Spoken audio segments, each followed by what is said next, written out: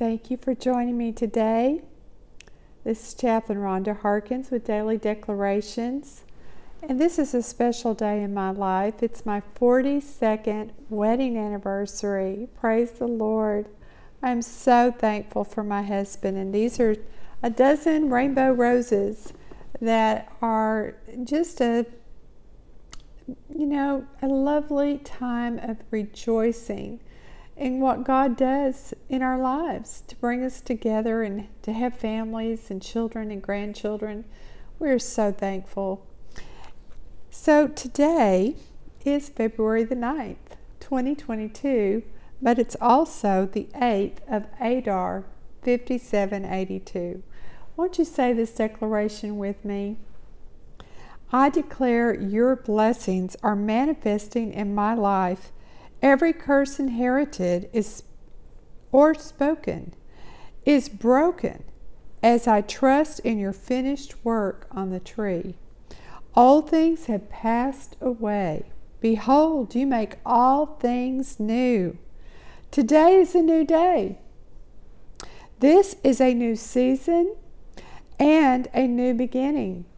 I am blooming where you have planted me. Praise God. You know what? It is a new beginning. It's the beginning of our 43rd year of marriage.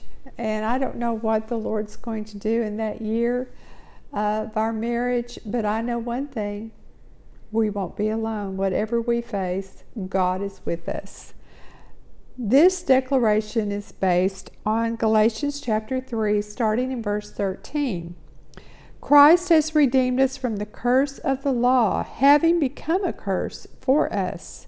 For it is written, cursed is everyone who hangs on a tree, that the blessing of Abraham might come upon the Gentiles in Christ Jesus, that we might receive the promise of the Spirit through faith. Also, 2 Corinthians 5:17, I know that you know this one. I hope you do. It's one of my favorites. Therefore, if anyone is in Christ, he is a new creation. All things have passed away. Behold, all things have become new. That includes you and me. We've been made new. Praise the Lord. So, I'm going to enjoy a happy anniversary, and you enjoy your blessings today. And these declarations, may they all come to pass as we pray and say them in agreement. Amen.